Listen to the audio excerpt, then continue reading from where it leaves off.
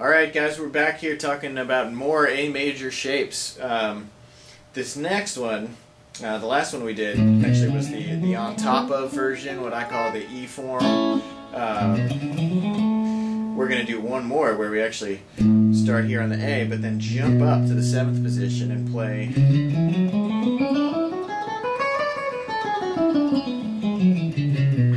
that form. Okay, a couple different names for this form. Some folks call it the Dorian form, for reasons we'll get into later. I call it the D form because all the D chords, if it's like a movable D chord, it really becomes an A chord. That's a so-called D form. And so anyway, let's get to it. It's just another handy way to play an A scale, or any scale for that matter, if you know the pattern. So here it goes. Let's talk you through it. We're going to start here in 5th position on the 6th string. I'm using my first finger, but we're not going to stay here for too long. We're actually going to shift right up to 7th position. Okay. So now we're on 7th fret, and while we're on the 6th string in 7th fret, we're going to go 1, 3, 4. Okay, so just that little trick right there. We got first finger, slide up, 7th fret. Playing the 9th fret here with 3rd finger, 10th fret with the 4th finger. Okay. Now, next string, 5th string, we do 1, 3. Okay, so far we got 3, 4, 1, 3. Now, as we had mentioned in previous videos, one of the ways you can negotiate this little switch back to 6th position that you have to do is on your way up, instead of doing 1, 3, go 1, 4. Hand squeezes together, and then you can shift back and grab the 6th fret on the 4th string with your first finger. Okay. So now, after this, we're going to do 2 of these 1, 2, 4, 1, 2, 4 patterns back to back, like this. So we go 1, 2, 4, 1, 2, 4. Again, 1, 2, 4, 1, 2, 4. Alright? Squeeze again, jump up to the 7th fret, and do 2, 1, 3, 4 patterns back to back. Okay? That's where the octave is. That's where the A is. I just kind of chose to continue a little bit so that we can utilize more of the string up here. Because when you're playing a solo or something like that, you're not just going to play from A to A. You have some probably pretty boring solos. So we can go a little higher as well.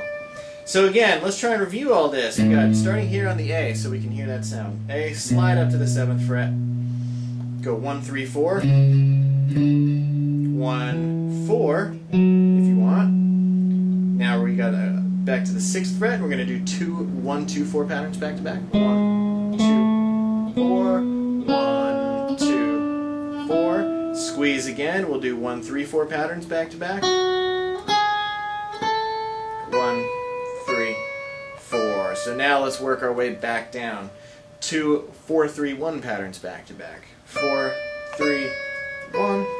4, 3, 1. Put the squeeze in there because we need to shift into 6th position. So let's do, we're going to do 4, 2, 1 patterns. 2 of those back to back. 4, 2, 1, 4, 2, 1. We got a quick 4, 1 pattern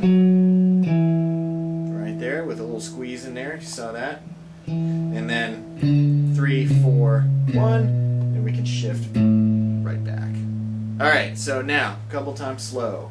2, 3, go. So 1 and 4, squeeze. 1, 2, 4. 1, 2, 4. Squeeze. 1, 3, 4.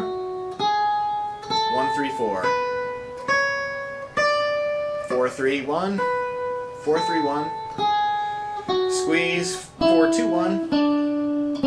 4, 2, 1. Squeeze, 4, 1, 4, 3, 1. Okay, we'll do it a couple more times so you can just play along and I'll stop talking.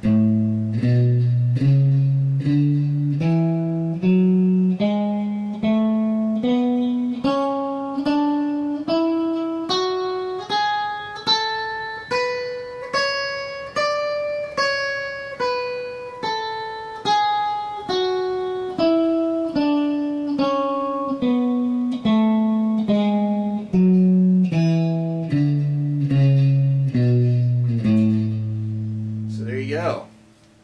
Anything else? Yeah, and for those of you practicing your shredder fingering for the A major scale, you're going to notice a lot of similar notes between this and that one. Really, the only difference is kind of the beginning as we slide up and shift up the 6th string. Right. Shredder scale does this. Moves up bit by bit. Our scale goes like that.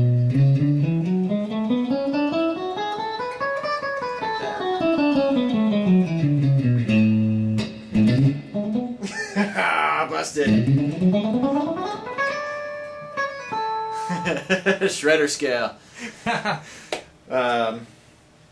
So there you go. Next video we'll talk about how all these scales kind of fit together. All right. Have fun.